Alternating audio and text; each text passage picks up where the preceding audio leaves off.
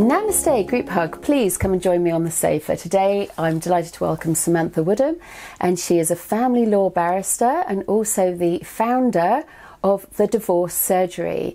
Hi, how are you? Very well, thank you. Thanks for having me. No, great pleasure, great pleasure. So can you tell us a little bit about the Divorce Surgery? You're still working at Four Paper Buildings, but this is a new venture for you. Yeah, that's right. So I have been a family law barrister for about 15 years at Four Paper Buildings, advising one spouse or another on divorce in relation to either their financial arrangements or their children's arrangements. And about 6 years ago, I was approached by a couple who didn't want to go to separate legal advisors. They wanted one lawyer to advise them both together about what a court would view as fair in their circumstances. And I assumed that because solicitors can't advise couples together, that barristers would be in the same boat. But it turns out when I inquired with the Bar Standards Board and the Bar Council who regulate barristers, that barristers can advise couples together. And I read into it a lot and realised that actually in other European countries, this is the default, that when couples split up, they start off with one lawyer together. And only if their case is complex do they go off to separate lawyers. And as soon as I realised that it was available elsewhere, and I thought about, all my experiences of adversarial litigation and what I'd want for my friends and my family, for myself, I thought I need to make this available. And so that's why with fellow barrister Harry Gates, we set up about 4 years ago, the Divorce Surgery.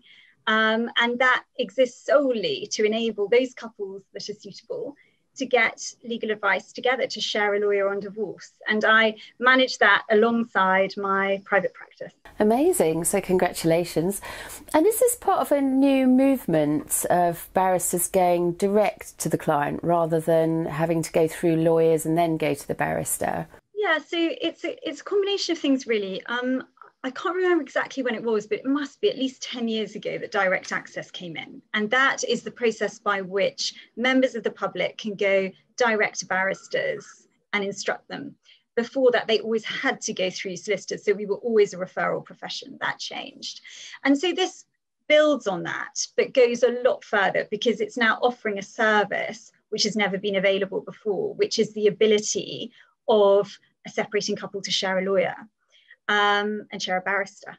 Yeah, amazing. I mean, it sounds like a good idea, and it's something that a lot of people would want to take up, I think. So tell us, you recently won a Power Women Award with us, so congratulations. Tell us what that means to you, winning an award for your life and for the surgery. It's amazing. It's so amazing. I mean, I don't think lawyers are natural risk takers.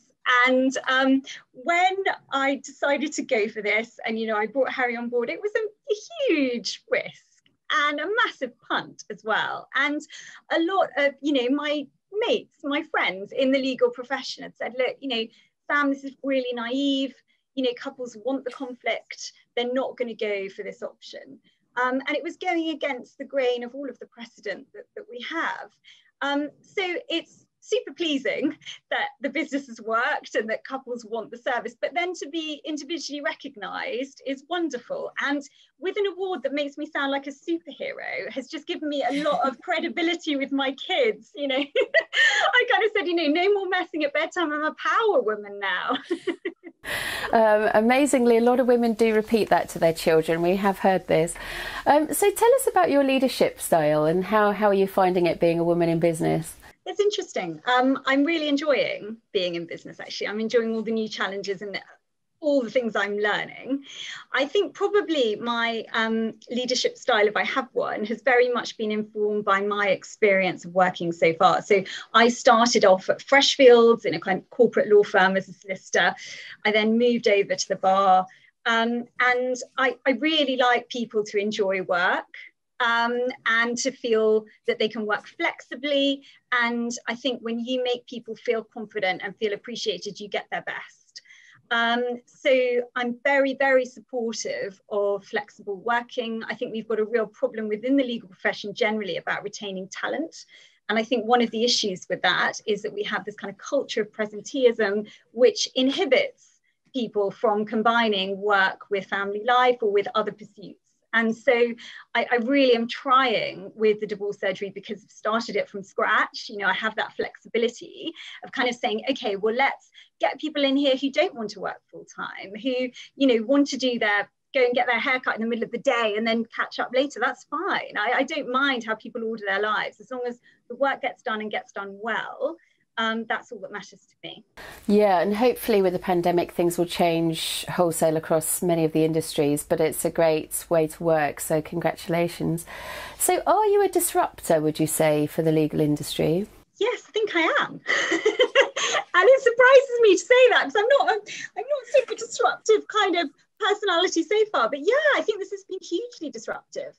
But it's been disruptive in a way that was completely required. And what's really encouraging and exciting now is that we have kind of, you know, social media presences, and I'm looking at Twitter and LinkedIn a lot more in a way I never did before.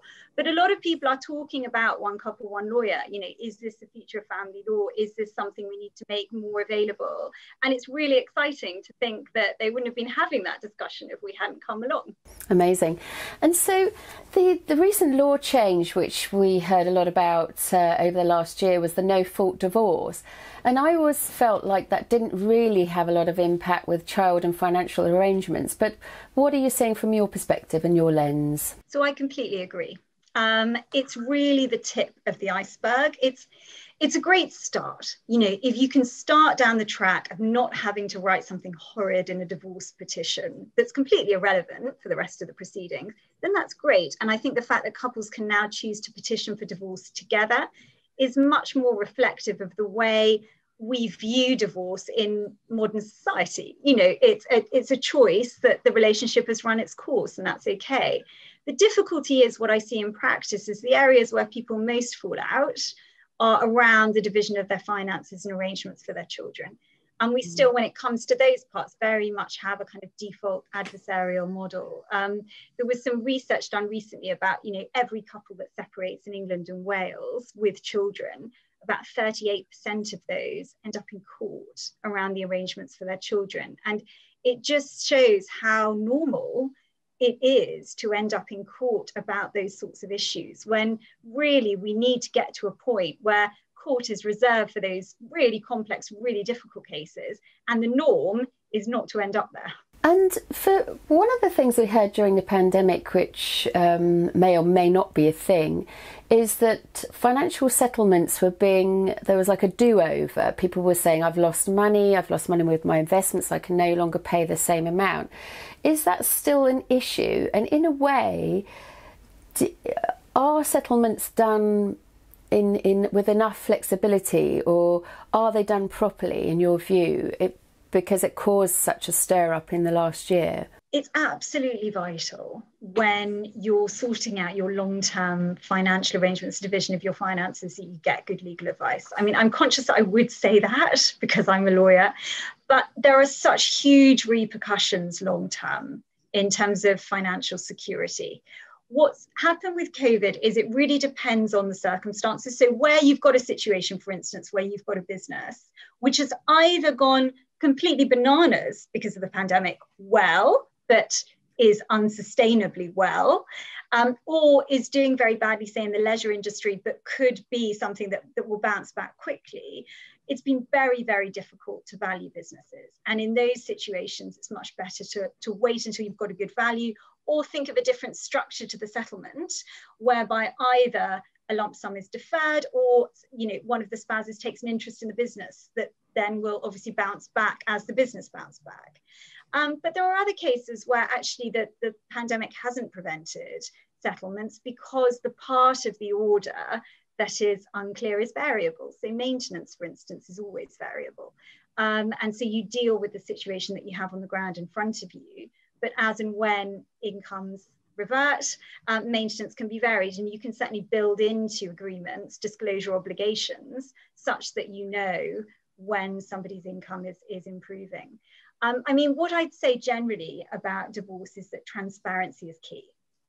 And if you have a couple who are both being open and transparent about their finances and willing to provide ongoing disclosure where that's necessary, and willing to explain what their financial view is properly, then you're very likely to be able to reach a deal. The issue is if you have someone who's trying to take advantage of a particular blip, to say, oh, my business is worth nothing, for instance, so it should be taken off the balance sheet, then that's unhelpful, and that just leads to litigation. Do you think, just finishing off on that, but do you think the pandemic will change how people look at financial settlements in the future, or it will all just stay the same and this is just a very odd blip that is not really going to have a massive impact on settlements in the future? I think it's actually having a big impact on how people view divorce. I think that there was a change coming already where there was just less appetite for contested litigation, for extremely expensive proceedings. And I think almost the pandemic in lots of areas of our lives actually, but has given us some much needed perspective on what really matters. And I think increasingly couples during the pandemic who have decided that their relationship has run its course, they just think, look, we just need to navigate this. Yes, we need some legal advice, but it needs to be done proportionately. And they just don't have the appetite for conflict's sake, in the way that possibly, when we think of the sort of War of the Roses, 1980s kind of movie dramatizations of divorce, that's very much what was more prevalent. And I cannot quite get to the bottom of this. I've asked a few family lawyers. Is divorce on the rise because of the pandemic, or is it static?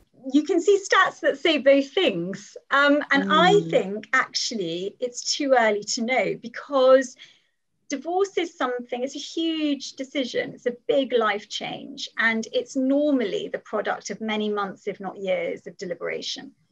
And we're still in the pandemic now. And so knowing if the pandemic has, some people will say it's caused marriages to reconnect. Some people say it's put additional strain on marriages, caused them to fail. I just don't think we know yet, because we won't be seeing that data for probably another 12 to 18 months. So maybe still stuck in the system. So what kind of things should people be thinking about if they are in the next couple of years planning on divorcing? What would you say to them to get their thoughts in order? So I think the most important thing to think about, first of all, is just the mindset. I think we have such an association of divorce and failure. We stigmatize divorce because of sort of centuries, because of Henry VIII probably, but it's ridiculous. It's a life change, it's a transition, it's emotional, but it shouldn't be stigmatized and it shouldn't be viewed as a failure. It was funny, I've been trying to read different things, during the pandemic, and I read The 100-Year Life, and it talked about how, we're all living for a really long time now, and we're going to have to transition in terms of careers, transition in terms of relationships. And that's completely fine. And you can have a really successful relationship or marriage that lasts 15, 20 years. And then you both change and it's time to move on to something else. But that doesn't mean that everything that went before was a mistake. It doesn't mean that you haven't had some wonderful memories and you haven't grown as a person. You're now just ready for your next adventure. And I just think if we start off in a place as much as we can of not feeling guilty and not feeling like a failure, and encouraging our support network to buoy us up rather than bring us down. And by saying that, what I mean is, if you find out a friend of yours is splitting up, I think you instinctively go into protective mode of wanting to look after them and sort of almost vilify the other person. And that's not helping your friend. What we need to do is be buoying them up for sure, but also enabling them to maintain a civilized relationship with the ex. And the sooner that we can move on to look at divorce in that way as a life change rather than as some terrible event, then for 42% of marriages that end in divorce, it'll be a lot less traumatic to get through. I agree, for sure. And I had this peculiar dream the other day where I was going to live until I was 150. So good luck to me. So how much does a divorce cost with you? Is it a different cost to doing it separately? Yeah, it's a fraction of the cost of what the sort of traditional two-solicitor route is. And that's for two reasons, really. The first is that we're seeing the couple together at the same time, so it's much more efficient. And the second is that we're really streamlined. So when Harry and I set this up, we thought, okay, we want to be the opposite, right? We want to be the opposite of what's available. So what don't we like about the current system? We've got a blank sheet of paper. What are we going to do? So we didn't like conflict. So, we see couples together. We didn't like open-ended hourly rates. So we only offer fixed fee. And we didn't like the delay. So the average divorce takes about 14 months. Our process takes about 6 to 8 weeks. So essentially what we do at the very beginning is that we'll sit down with a couple separately, make sure they're suitable, but also be working out, okay, how complex is this case? How long is the financial disclosure exercise going to take? What's the seniority of the barrister they're going to need to advise them? And we use all of that information to come up with a fixed fee, which we then stick to. So they know before they start how much the process is going to cost. And we get them to a point within those kind of 8 weeks of knowing what a very senior barrister thinks a judge would do in their situation. And then have a written advice to go off with. They can get a second opinion if they want to. But the idea is from as early as we can to put them in a position where they can negotiate constructively and settle.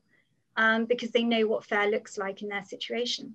And I think that's a really good point, isn't it? Because drawn on lengthy divorces does seem to take its toll emotionally on people. So finishing off, can you give me some thoughts? What should children think about in divorce? Because often divorce happens to them, doesn't it? So what would you say to children who are going through this experience and probably quite worried about their parents divorcing? So children need to be much more central to everything we think about divorce. And there's been a lot of research recently about that, about how can we remove this from being a fight between two adults into actually what is right for this particular child or these particular children.